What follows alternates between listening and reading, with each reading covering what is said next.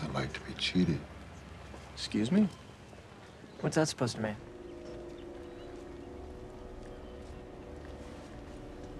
You all, just be careful now. First of all, welcome back. Thank you. It wasn't quite the same while you were gone. Thank you. I appreciate that. Was it nice to be... There was only one that wasn't gone. Well, they used my voice in the third. Well, you were missed. Yeah. Is it nice to be back in the saddle, so to It's speak? nice to be asked. It's nice to be liked, and it's nice to it's a great project. And you know, of course, you want to do it. And the two of you are newcomers, obviously. Yeah. Were you fans of the franchise before this?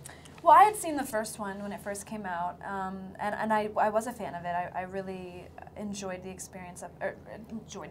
I enjoyed the movie, and I was thoroughly terrified. And I could never ride planes again for a while. I've gotten over it. But yeah, I was a fan of the first one. Yeah, I hadn't actually seen them, but I just don't really like horror films all that much, I have to admit, and so I just get too frightened. But I started watching them all for when I was during the casting process for this, and yeah, and so then of course got into it through that. I assume you saw this film, though, right? I have seen this film, yeah. The great thing about these films is if there's something that makes you squirm, these movies will find it. Yes. Oh my gosh, yes. And then they will press that button. And Yeah. then they'll put their finger all the way through that button. And then they will In the scratch you guts from of the behind and then button. they'll pull it out. Was there any particular scene in this film that really got to you guys?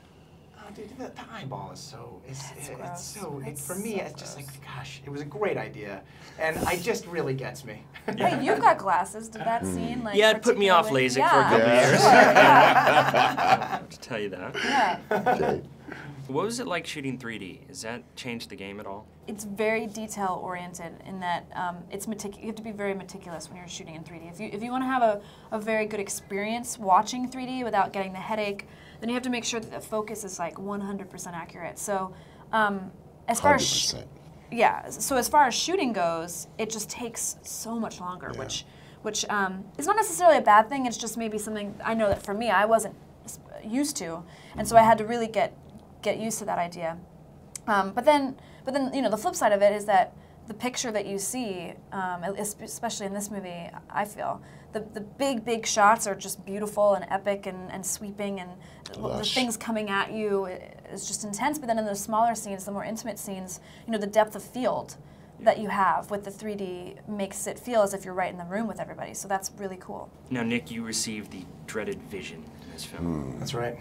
I was wondering, are you a little more superstitious after this? Do you sort of look for signs of things? You know, mostly it's just like I laugh at the irony of the possibilities of things happening. You know, it's like I'm driving on a bridge. It's just like, it better not be this bridge, man. It better not be that. You know you got the bridge card. You're Yeah, good. I do have the bridge card. I'm gonna like build a house on a bridge because there's no way I'm gonna die on a bridge. But no, man. I mean, I think we like to laugh with it. I think what's fun about doing a movie like this is you get to bring that element of kind of laughter in about death, which is sort of strange how it allows you to do that. But I guess it does. It makes you laugh a little bit more at it, and that's probably a great benefit. Yeah, it's gallows humor. Yeah. Yes. There you go. Good Definitely. work. Yeah. All right, well, thanks a lot. Thanks.